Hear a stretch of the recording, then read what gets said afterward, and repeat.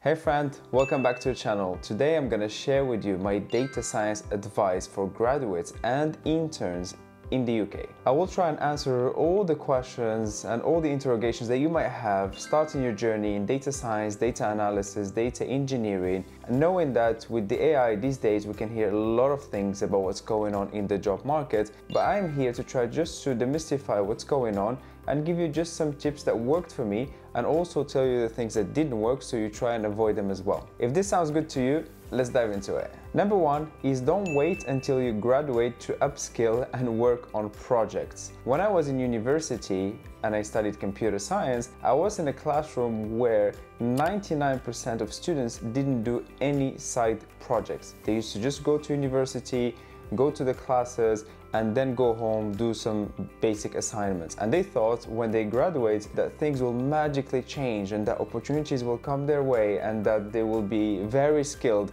But that's completely not true. If you don't upskill right now, then you won't have the skills later on. It's just the way it is, whether you're in university or whether you graduated, whether you're junior, senior. In order for you to get to that thing, you need to upskill first. That's something you cannot escape. So please don't wait until you graduate and make the same mistakes as so many people that come to me make. You can start upskilling today, take on projects today, and that's something I will cover deeper in this video. Point number two is do everything you can to land your first data job. Why is it the case? The first job is usually one of the trickiest ones because you don't have experience and you need to showcase that you can still solve problematics and you're still worth that paycheck. And the thing is, when you're still in uni or you just finished, it's a bit tricky. You have zero experience. Unless you did some internships, and that's really good, you can leverage them. But if you didn't, the goal is for you to upskill the right way.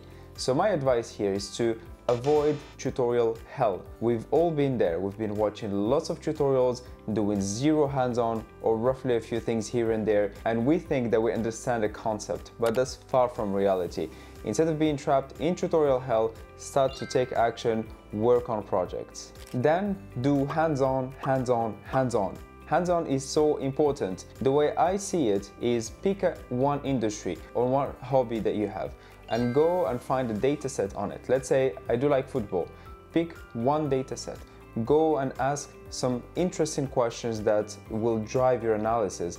What are the things that you can answer via your analysis? Go and do it. Even small projects, small niche projects where you can showcase how good you are at doing certain things is better than doing the same old 10 data sets about Titanic and iris flowers and all those things that everyone did already. It doesn't help you stand out. And finally, to conclude this point, showcase these projects online. Share them on LinkedIn, share them on YouTube, share them on Medium, share them with people around you. Create a website and put them in there. Put them on GitHub. There are so many ways to showcase your work, because if you don't showcase it, it will go unnoticed and no one will ever see it. So that's a very, very important point that many students, graduates, interns, they neglect. Number three is leverage LinkedIn ASAP as soon as possible. A lot of people neglect LinkedIn. They think it's too professional, it's too boring, but when they need a job, they magically start to go on LinkedIn and start to connect with people randomly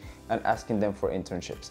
I have people coming to me on LinkedIn every day asking me for internships. I am not a recruiter and that's not the way you do it. The minimum you can do is to have a clean profile where we can clearly see what you do, what you studied, what projects you've done, and maybe even be a little bit active. Share some content about what you've learned, about the things that you've solved, and then start reaching out to people. You can't just go blindly without even a profile picture and start sharing hundreds of messages and thinking that things will work out for you. If it did, please just share in the comment with me, because I've never seen anyone that did it this way and it worked for them. So be a little bit more mindful on LinkedIn. Think of it as an investment. The more you put in and the more you can get from it.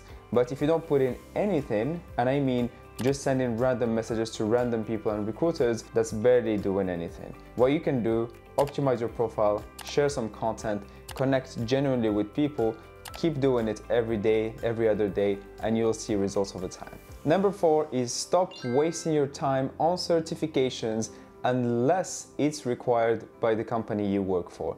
Why am I saying this? We've all been there. I have lots of friends, and I've been there myself, that we've been chasing certifications like a badge of honor. Like, I have 3 AWS certifications, I have 3 GCP certifications, but nowadays, to be completely transparent with you, they don't serve much purpose. Yes, it's good to have them, but if your plan for the next 6 months is to only do 3 certifications, then you're missing the point. Unless your employer asks you to upskill in a certain thing, and then you can do that certification just to showcase that you've learned or you have the skill right now.